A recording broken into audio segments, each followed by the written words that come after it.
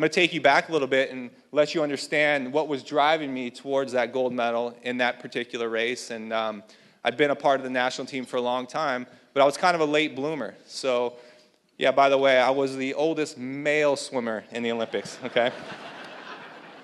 I was 32 at the time. I'm a little older now.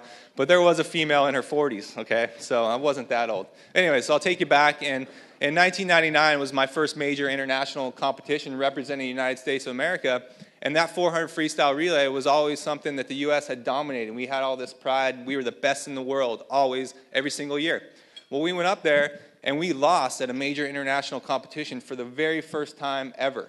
Okay, so obviously you feel disappointed. You got all this tradition, and you kind of feel like we blew it. But it was only a Pan-Pacific Games. It wasn't the big deal. It wasn't the Olympic Games. We still had to come back the following year, and we could win it at the Olympics. 13 straight Olympic Games before 2000, we dominated. We won every single time. Okay, so I qualified for the 4x100 freestyle relay in 2000. I was 24 years old. Obviously, my goal was to qualify for the 100 freestyle, which is my event, but I came in 4th place at our trials, so I didn't make my individual race, but I did qualify for that relay. So just to be a part of the Olympic team, I felt like it was such an honor, and because I didn't reach my top goal, I wasn't going to be upset about that. I'm an Olympic, you can't take that away from me. I'm always going to be an Olympian. So we went to these games, and pretty funny story. You know how the French guy said, we're going to smash him. That's what we came here to do. Well, we had this guy on our team that, he liked to talk a little bit of a trash, and that's kind of been his personality for a long time. He always did all these little antics and things, and we went up there, and we're in Australia, the dominant swimming country, and, we're a dominant swimming country. They had beat us the previous year, but we had the 4 faster guys. We were the best team. So he made a comment, said, we're going to smash the Australians like guitars. I never talked to him about it. Don't know where he came up with that or anything. It's kind of a weird comment, but so we're going to smash them like guitars, right? Well, we go in there, and unfortunately, their leadoff guy goes in. He breaks the world record leading off the relay. We're already, almost a body length behind. So every single one of us has to play catch-up. The guy, Neil Walker, jumps in. He tries to catch up. He actually passes the guy and then fades off at the end. I jump in. I pass my guy and then fade off at the end. And then the guy who talked all that trash, he jumps in. He passes Ian Thorpe. And then Ian Thorpe comes at the very last second, out-touches him, and the Australian crowd of almost 20,000 people in Sydney, Australia just went absolutely crazy.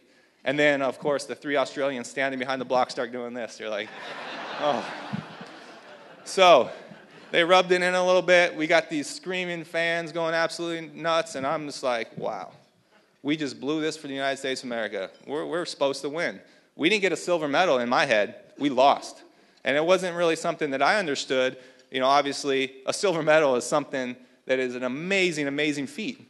But at that time, every single one of us felt like failures. We felt like we had let down our country and we didn't come through, and all that tradition was gone. So moving on to the following year, we go to the World Championships. Once again, we get 2nd place.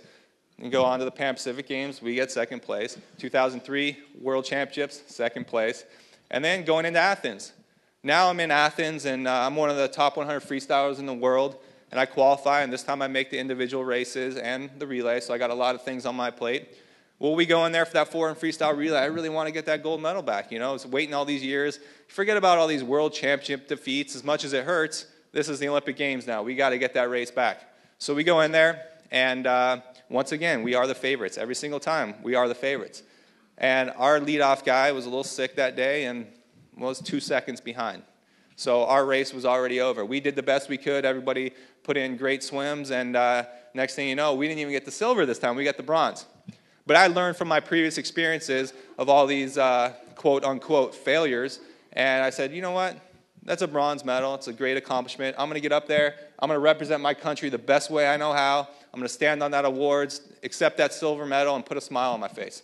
Because when I got home from 2000, everyone was saying to me, wow, you guys looked horrible on the awards stand. You guys all had frowns on. You can't represent your country that way. And I was, it's not something that you're trying to do, but at the time, like I said, you're upset. So I learned from that mistake, and obviously I tried to get the other guys to, be as happy to receive that bronze medal as I was, and some of them were, some weren't. But we went up there, we accepted that, and I said, you know what? Wow, that's a tough way to end a career. I'm 28 years old.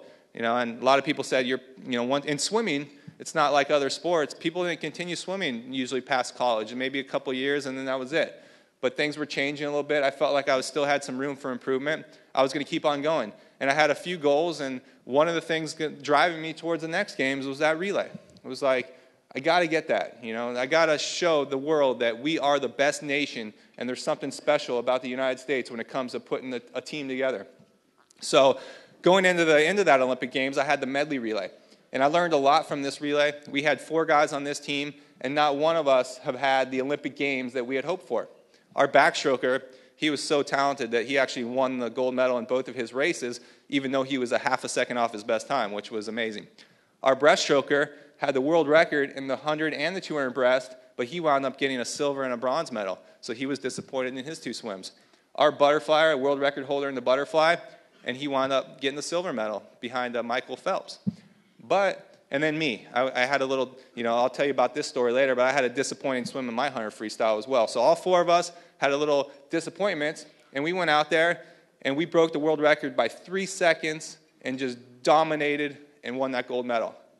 And there was something that went on before that race.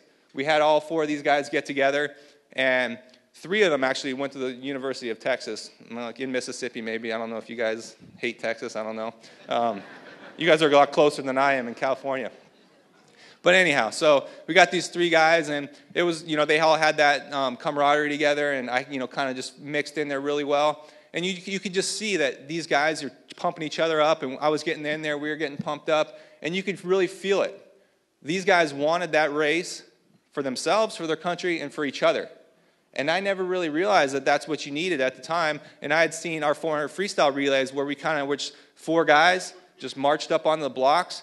Yeah, we held hands and they announced USA. We put our hands in the air. But that really didn't mean that we were 4 guys wanting this for each other and for our team. It was kind of just 4 guys swimming their part of the race. And whatever happened, happened. And I saw that come together in that medley relay, and I said, wow, that's a special feeling. I got to get that feeling to that 400 freestyle relay. But I didn't know how to do it. I might have been 28 years old, one of the older guys on the team, but that doesn't make me a leader. That doesn't make me a captain just because you're old. Some people feel like you should. But I never had that personality. And it was something that, I had to develop. And I said, you know what? I got to figure some way out to get these guys ready, to make it, to get back where we need to be.